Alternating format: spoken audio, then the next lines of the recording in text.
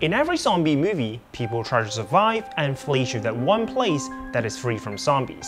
And in this video, we're gonna talk about a scientific research that reveals whether and where we can survive a zombie apocalypse. And in case you think it is a nonsense, what I want you to know is that the CDC had a page for zombies before COVID, and even the Pentagon has an unclassified document that details a zombie survival plan. So in 2015, scientists from Cornell University published a paper where they modeled a zombie outbreak in the continental United States and used statistical mechanics to determine under what circumstances can humanity survive. They even compared it with classic model for infectious disease that is used to predict the spread of the coronavirus. Although the results suggest that humanity will be able to survive in the end, I want to let you know how they came up with that conclusion, and by the end of the video, you will know what to do, where to go in case of the real World War C. To begin with, let's start with the basic model. In the traditional SIR model for infectious disease, we have 3 states for each individual: susceptible, infectious, and recovered. Whereas for zombie outbreak, we have 3 states as well: susceptible, zombie, and removed. Susceptible refers to uninfected human, zombie refers to zombie, and removed refers to zombie that is terminated by human. Although zombies are known to be very hard to kill, just consider them possible to be killed for now, say by double tap. Now, for us to build a model around a zombie outbreak, we need to consider the number of transitions between states, and in this case, we have 2. A human being bitten and turned into a zombie, and a zombie being killed and removed from the system. And governing these transitions are 2 parameters. One is the bite parameter, which determines the probability of a zombie successfully biting a human.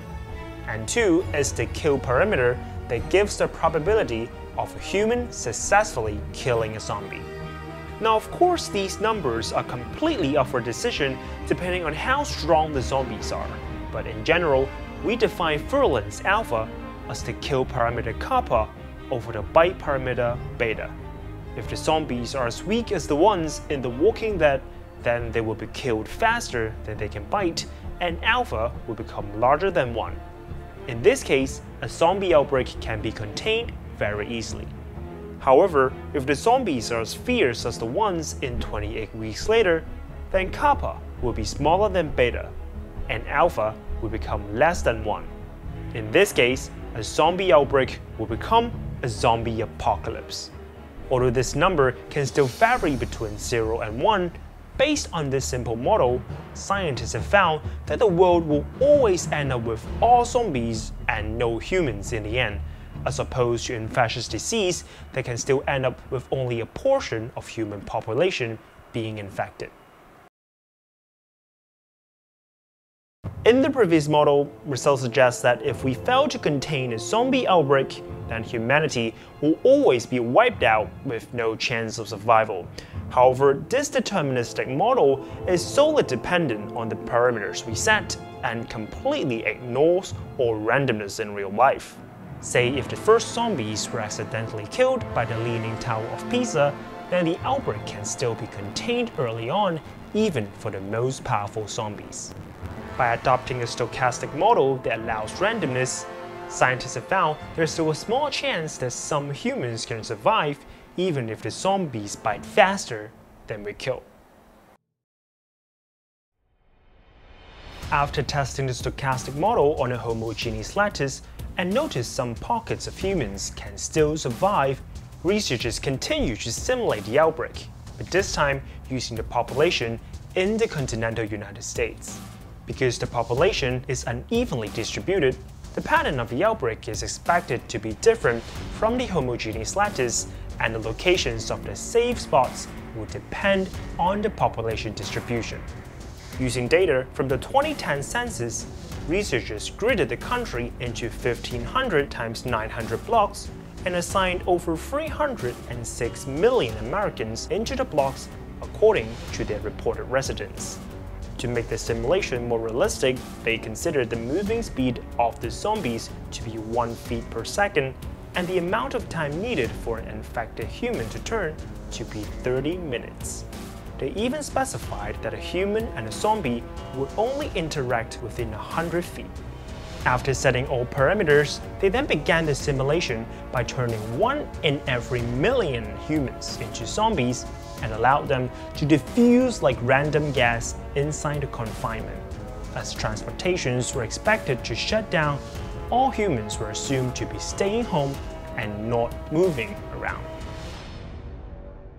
As zombies interacted with humans and spread from one block to another, the population count for each block was constantly updated, just like in the viral video game Plague.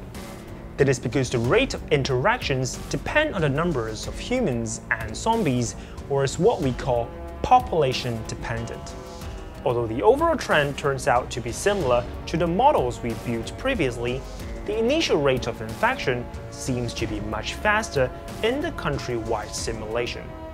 This means that if a zombie outbreak really happens in the United States, then we will very likely die in the first few weeks. But what if we manage to survive?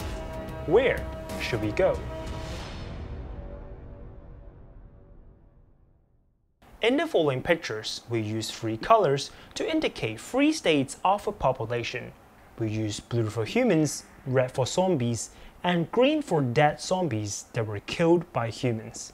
As the outbreak began mostly in the cities, we could see the plague spread out in circles at different speed depending on the population density. 7 days into the outbreak, the urban areas were the most dangerous because many people could serve as patient zero and human-zombie interaction could be extremely volatile due to high population density. If you live in the cities, you should definitely leave as fast as possible or else you won't stand a great chance surviving. However, if you stayed home and somehow survived the first wave like Will Smith in I Am Legend, then it is not advisable to leave the city at this point because 28 days later, literally, the metropolitan areas were no longer of the greatest risk, but rather the regions outside the cities. If we take the example in the research paper, 28 days later in California, St. Joaquin Valley should be the most dangerous area as it would be overrun by zombies coming from San Francisco, San Diego, and Los Angeles. Although the outbreak should be less intense on the West Coast because most people are living in the East, the simulation showed that over half the country would have fallen in a month as the zombies continue to spread to the rest of the United States. But that would take a relatively long time because the zombies had less people to infect in the rural areas. And according to the research, only 2 states would have places still free from zombies 4 months into the outbreak. One is Nevada, the other is Montana. If you want to know what would happen if we just start with 1 patient zero, you can check out this free simulator where you can pinpoint just one place and try to infect the entire United States. So try it out yourself and let me know where you would go in case of a zombie apocalypse, because who knows, maybe you would choose the White House.